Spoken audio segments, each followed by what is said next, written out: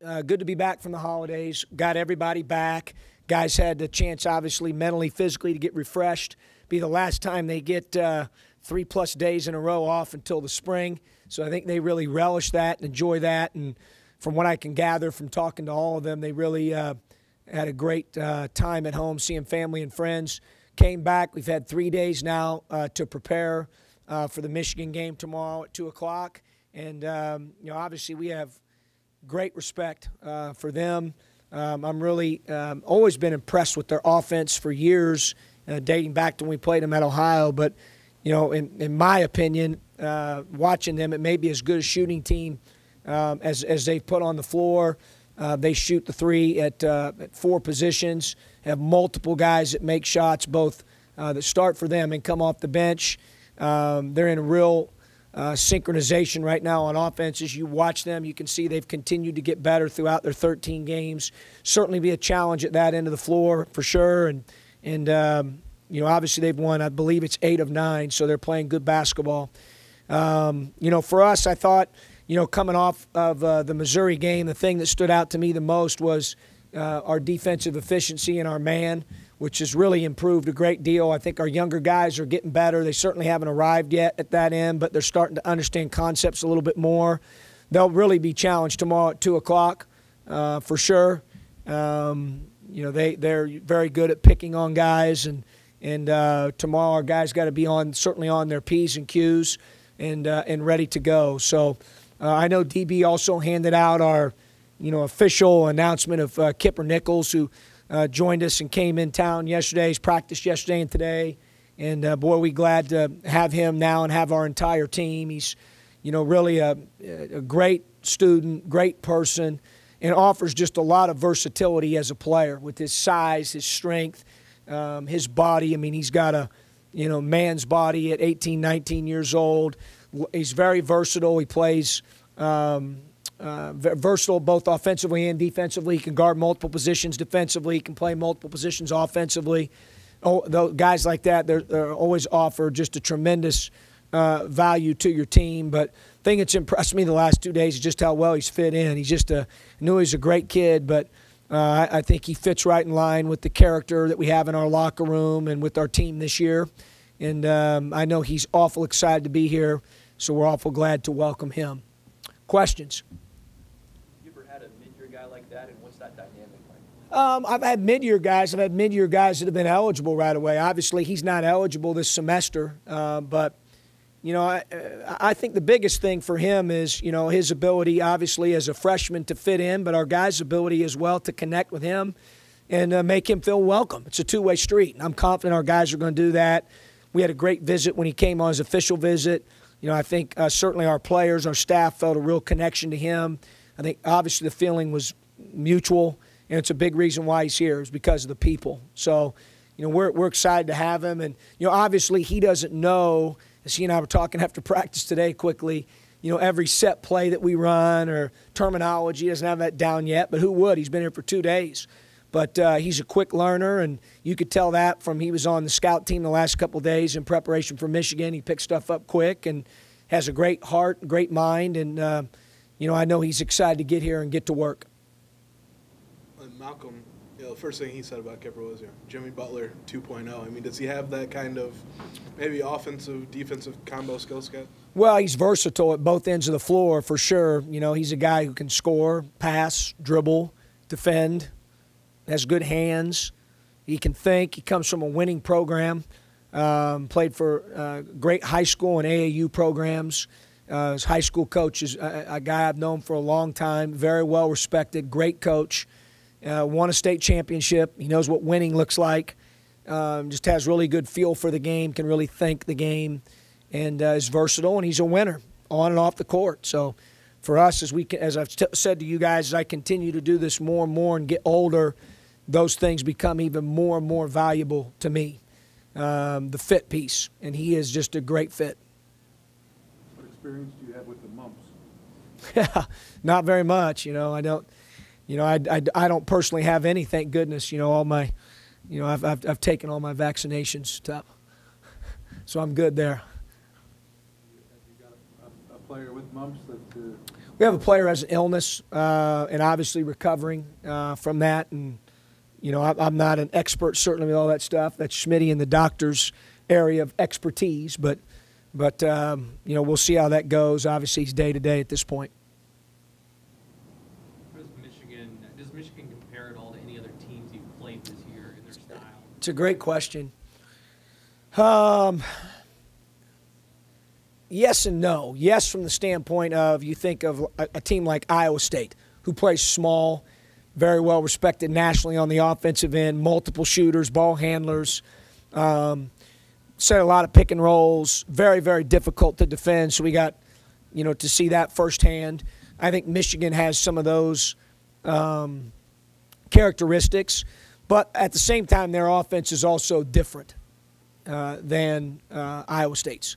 But do they play, you know, what some people would call small ball or four-guard lineup, very similar to Iowa State? Yes, I think what makes Iowa State unique, obviously, is Niang. You know, he's they can play him at 4 and 5, which makes him very difficult to defend. But, you know, we've played really good teams, really good point guards, really good offenses. You know, I think I've been very firm with stating very accurately that it's by far the best non-conference schedule we've played in my 4 years, top to bottom, when you look at the cumulative all 13 games and who we played, the styles we played, and where we played them, and, you know, not getting home till December, and, you know, it's challenging. And our hope is that it's prepared, in particular, our young guys who have played a little bit more due to some injuries, maybe a little bit faster than would have happened otherwise. Duncan Robinson's, his three-point numbers just jump off the page. Yeah. Unbelievable. You have to do a double take. Yeah. Who is this kid? Well, he's a Division III transfer. You know, certainly give them credit. You know, I don't know the ins and outs of his recruitment. Obviously, they would. But, you know, what I do know is that he's a really good player. He's got great size. He has a quick release. And obviously, you look at those numbers, what Tup's talking about, it's 60% three-point shooting on 79 attempts through 13 games. I mean, I can't recall ever seeing that on that many attempts, 13 games into a season, that percentage that high from three. I don't know if I've ever seen that. And they have a lot of guys that can shoot the ball well, as we know, but that's an exceptional, you know, almost unheard of percentage. Last year you played Michigan, you know, with Karis LeVert and Derek Walton, and then without those two guys. I mean, sure. They're both healthy now. What kind of difference do they make? Well, obviously they make a big difference for them. I mean, you know, it's no different when you go through. I thought certainly last year when you looked at it, I thought it was, you know, you looked at the Big Ten, 14 teams. You could certainly make the case that us and Michigan probably incurred the most injuries, most games lost by players. So they went through that last year a little bit, and you know, I think some guys, certainly a guy like Dawkins was able to really emerge, as well as some others. And now they got those two back. I think both guys are elite-level players. Both guys can score it. Both guys can make others better. And they're very, very experienced within their system, and just they're really, really good basketball players. Back on Kipper, can he play against Missouri next year? Would that be about the time that he would be eligible? Yeah, we're not sure yet because we're in the process of that. I would say this, Lauren. I would say that would be about the latest that he would be eligible to play, which is a good thing. Now, what happens between now and then with, you know, all the different things that, you know, from a waiver standpoint and all that with his situation, you know, certainly the NCAA will make that decision ultimately, but that would be the worst-case scenario. Would you appeal that he be eligible at the start of the season? Would that be an appeal that you would make? Yeah, we'll work on that. I think he has a good case, but at the end of the day, that's the NCAA's decision. Any new news on Laurent? No, those guys are the same, you know, just out indefinitely. I do think soreness and swelling for Laurent has went down a little bit, which is good, but, you know, we're still not where it needs to be yet. So he's still out indefinitely. Mindset of the team with Michigan being the Big Ten opener, are they looking at it as another game, or is there a get up for this a little bit more, especially with the hard non-conference schedule? Yeah, I just think it's an exciting time of year. You know, certainly I would expect that for all the teams in our league to feel that way. We're in a great league with great coaches and great players. with great exposure. I mean, this is big time stuff. You know, as I tell them, this isn't biddy ball. You know, this is the big time. And so our guys are excited. I'm sure their guys are excited. You know, obviously it's a little bit like we call it our second season, you know, fresh start a little bit, but I'm sure they're viewing it the same way. And, you know, I certainly anticipate our guys being excited to play tomorrow at 2 o'clock. How have they gone about playing without Spike, John? Well, obviously Walton has been back, as Scott mentioned, and you know they do a lot of, you know, Levert is a playmaker for them as well. You know, is he technically their point guard? You certainly can watch clips and watch offense where he looks like he is, you know, and then obviously Walton has that skill set himself, and then Rockman plays it a little bit also. So, and Rockman was great against us, as we all know, last year in Chicago when we played him. And he's got experience. He's one of those guys a little bit like Dawkins, I think, that maybe got extra experience like some of our guys are doing right now at a young age because of some injuries they had last year.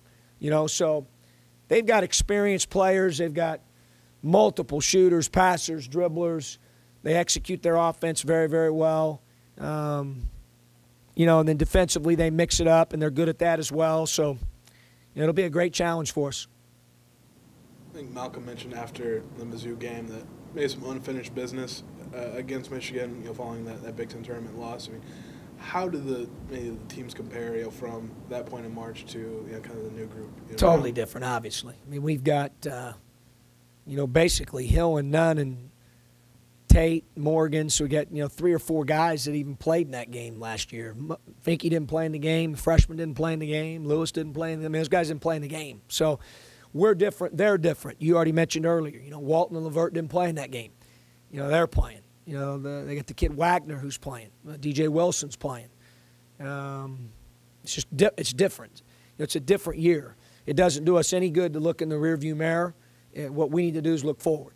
And, you know, obviously we're excited about, you know, the game tomorrow at 2 o'clock. But, you know, I mean, I understand Malcolm's perspective. He's an older guy, and you know, he obviously has some pride, but at the end of the day, like for us right now, it's about executing our game plan and playing well tomorrow at 2 o'clock. You know, that other game has nothing to do with it.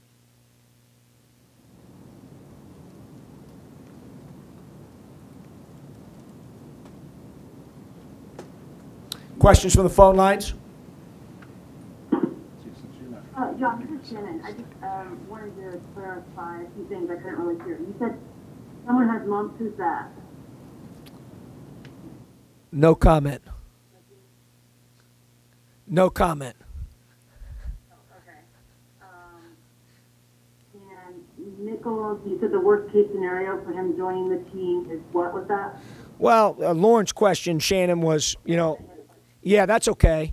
You know, worst case scenario would be next, I guess would be next spring semester. Right. So spring semester sit out here in 2016 and a fall semester 2016 sit out in hopes that spring semester, which technically, as Lauren knows and asked, which is why I asked the question, I'm assuming, you know, guy becomes eligible as soon as the fall semester is completed. So that was his worst case scenario. You know, could we get him sooner? It's certainly possible. We think he has a good case in a very unique and rare circumstance, but again, ultimately that'll be up to the NCAA. You've talked a lot about defense this year, and obviously it seems like the team's made some significant strides in that area. What do you think it has clicked, and what's changed for them that it's kind of come together better? Just experience. You know, care. They have always cared. They just, you know, we have a saying in pressure situations, your habits take over, and their habits weren't good enough. Now their habits are getting better. You know, but they're going to be tested tomorrow at 2 o'clock. You know, offensively, you know, I was asked earlier about a comparison. I mean, we've certainly played, you know, some teams with very good offenses, not only this year but over the years.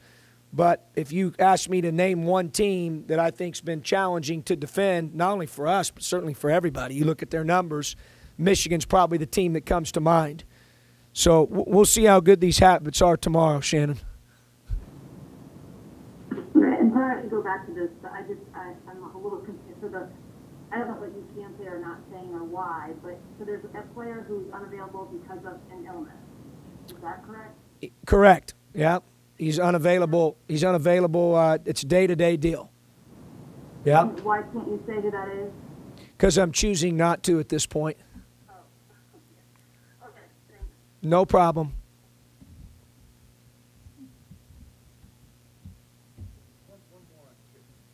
Did he attend classes at Tulane? That's obviously diving into what I'm talking about is the unique situation. For a couple days. Yeah. So it's unique, and but again, we'll do all we can to try to get him eligible as quickly as possible. But ultimately, we don't make that decision.